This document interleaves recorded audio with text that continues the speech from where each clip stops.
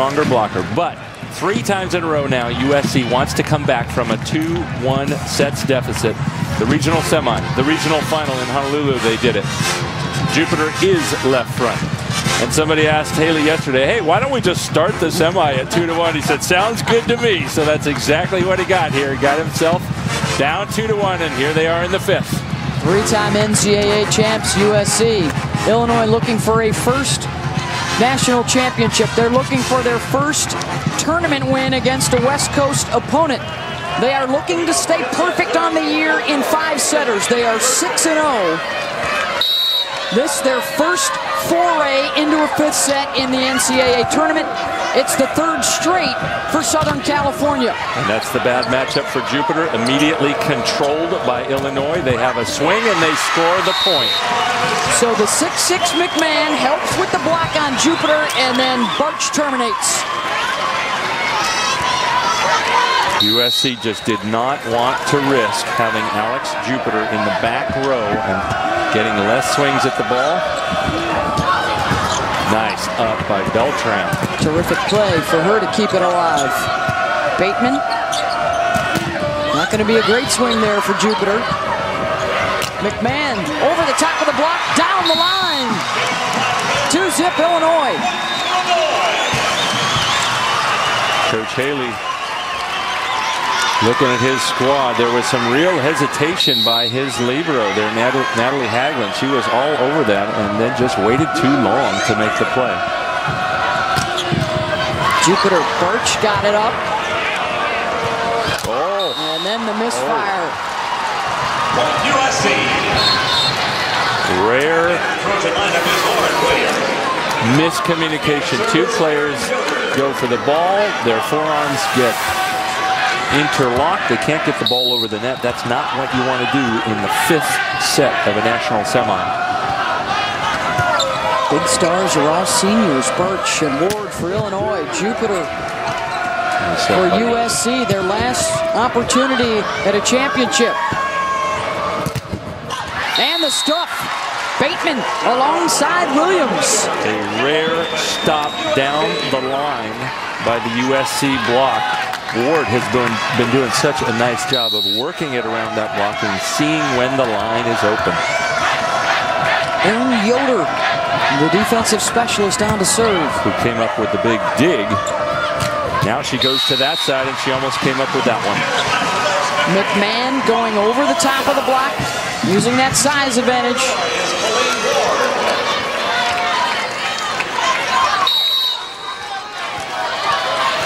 Ward serving at 3-2.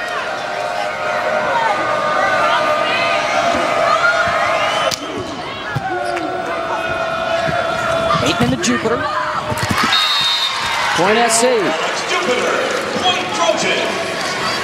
Well, it's not quite like the performance Jupiter put on just a week ago in the regional semifinal, where she scored her team's first 5 points in the 5th set against Hawaii. But she did get that kill and keeping her team alive. McMahon again against the smaller solo block. Yeah, Jupiter a little mad at herself for giving so much angle here. She steps out and there's a lot of cross court to hit at. You can see Jupiter there saying, my bad, I got to take more cross court next time she takes that swing. Service error ties it at 4. Jupiter now in the back coach as she goes to serve. And on the other side, Beltran now responsible for 2 points of USC's 4 with the miscommunication and the service error. You do not want to serve the ball out much in this 5th. Good up by Bateman. Oh. And then they couldn't get to it. Point Illinois. Both teams playing out of character. They've been quite smooth and well controlled, poised, communicating. Another miscommunication. First it was Illinois' turn, now USC's. McMahon with 4 of their 5 kills here in the set for Illinois. They're trying to get through Ward right now in the back row. Williams finishes.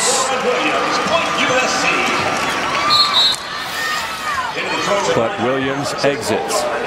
Puts the ball down. She's going to have to wait a while before it's her turn back in the front row. The other middle comes in. Alexis Olgard, #1 for USC. Haglund, tough serve, and the ace.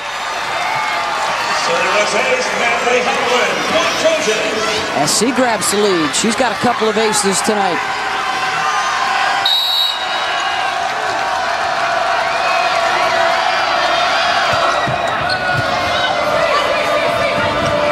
Johnson slides behind, slams it home. Point Illinois.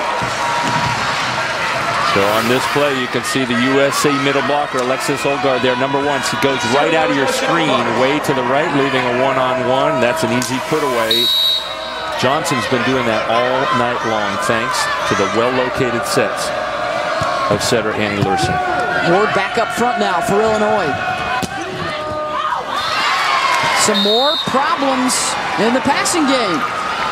Beltran again getting in somebody's way. That was not a particularly hard hit. If anything, if they'd have let it go, it was probably going out of bounds. A big break for USC as Illinois is, I think, trying a little too hard here to make the perfect play. Good controlled pass that time. Ward with a big hit.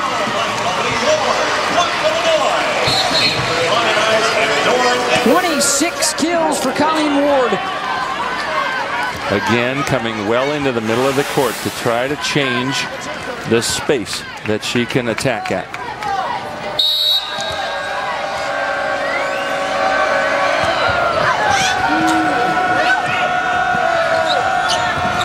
Inside to Shaw, uses the block. Point SC. Midway through this 5th and final set, the teams will switch sides. We'll remind you that it's not just a big weekend for volleyball, it's a big weekend for basketball also. 1 and 2 will meet in Waco on Sunday night. It's Holiday Hoops presented by Kay Jewelers. 8:30 Eastern, the Baylor Bears and the UConn Huskies in a matchup of unbeatens. And 2 of the top contenders for the national championship this year. 8-7 USC, games to 15, got to win it by 2.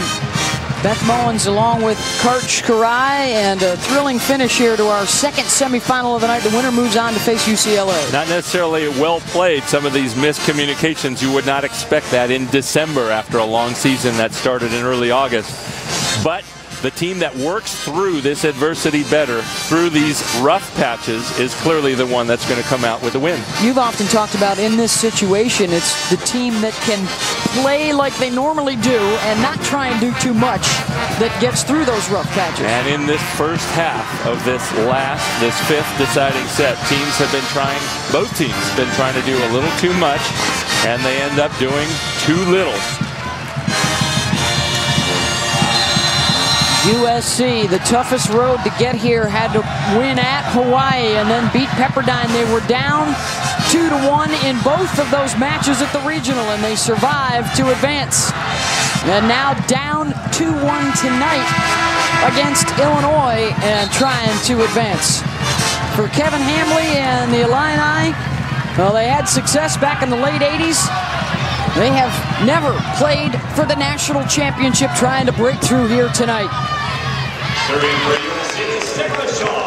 Sarah Shaw will serve. USC in black, Illinois in white. Lursen looking to Ward. Confusion there also. Ward not expecting that set to the middle of the court. Jupiter long. Oh, there's a call there. A call in the back. She's saying there was a touch. One of the linesmen. Clearly no touch on that. Called the touch. Overruled by the chair. You could hear the referee said clearly there was no touch on. Oh, that looked like it hit the right hand of middle blocker Anna Dorn there. Goes in Illinois' favor, tied at 8. Looking at Jupiter. There was a touch on that. Alex Jupiter. 1 kill shy of a career high. After, again, the slow start. You got to admire This person that a lot of people think is going to be player of the year, to be able to have these slow starts in the regional semifinal, in the national semifinal, and get back into it for her team. Wow. Going to be a lot of Colleen Ward, too, down the stretch, you would think. She also flirting with a new career high. Will it be enough? Little extra special sauce on that one. How about a game to 6 for the for the right to go to the final? Going to 15, win by 2. Jupiter. Big block in front of her. And another stuff. Illinois grabs the lead. That's so tough because USC's 2 hitters are both by the left sideline. First Jupiter, and then Williams. They're both operating in 5 feet of space. That's super easy to defend. You got to force them to block or defend 20 or 30 feet of space, the width of the court. USC will call the timeout. Illinois 10-9.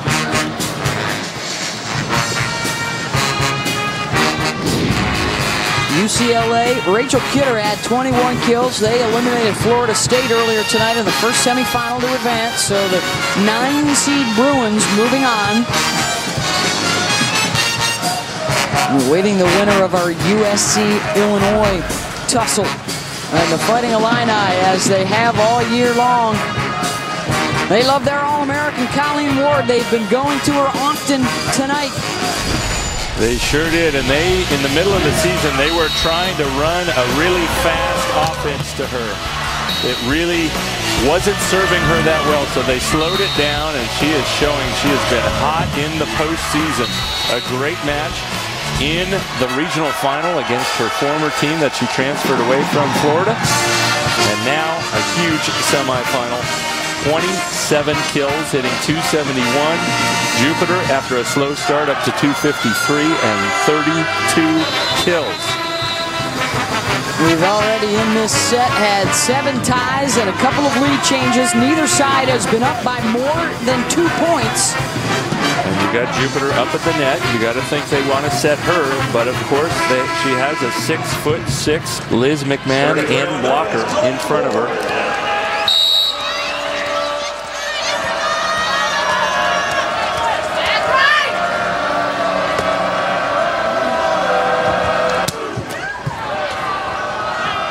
Bateman going to Jupiter. McMahon got a piece of it. She'll get the swing and the kill. Credit that to McMahon. She gets the block touch. She works hard to get off the net and then takes a huge rip down the line. 9 kills, 5 blocks for the rookie tonight.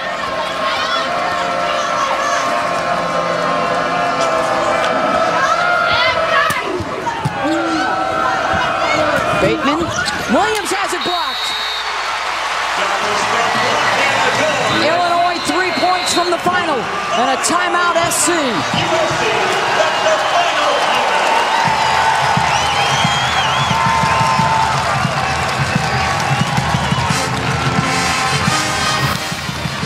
USC doesn't have a middle that can run off 1 foot and approach behind the setter. So look, all the offense is right there between Williams, who's on that half of the court over by Alex Jupiter, and it's just too easy to block. And look at the excitement of Illinois.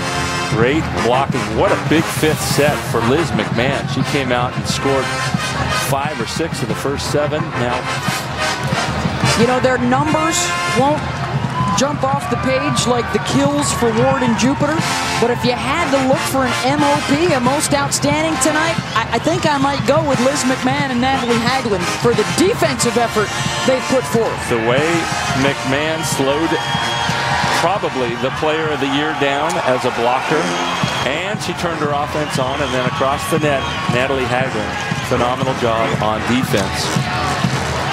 5th and final set. We're going to 15, have to win by 2. Illinois trying to get to the championship match for the first time in school history and deny an all Pac-10 final. Even though USC came back from 2-1 deficits both the last two matches in the regional, they were not down by a score like this. They were up the whole time in the fifth set of those two matches. New and tougher adversity for them. 47 kills for Ward and Barch tonight on the Illinois side. 32 kills for Jupiter and SC.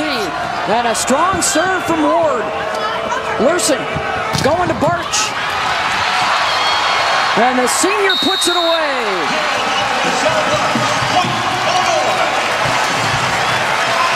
5 unanswered for Illinois. And who would have thought it would happen with Jupiter in the front row? It happened in the back row earlier this match. And it's on the serve of the senior Ward.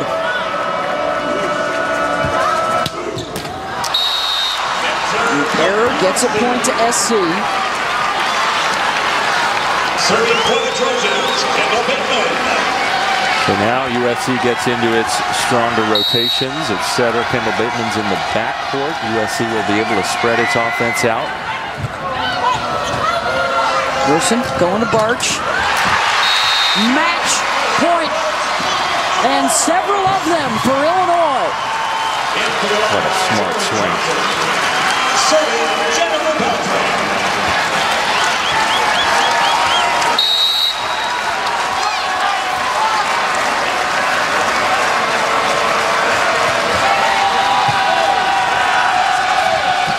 Jupiter dug up. McMahon. Shaw free balls it. Barch. Good reach for Hagland. Fuller stuffed. Barch again. Trying to tip it down. Jupiter denied. They're going to try Ward out of the back. Oh. Bateman reaches. Oh. Ping-ponging around on match point. Beltran digs it up. Oh, Hagland with again. Beltran gets one. Wow. Fuller, long, and Illinois wins it.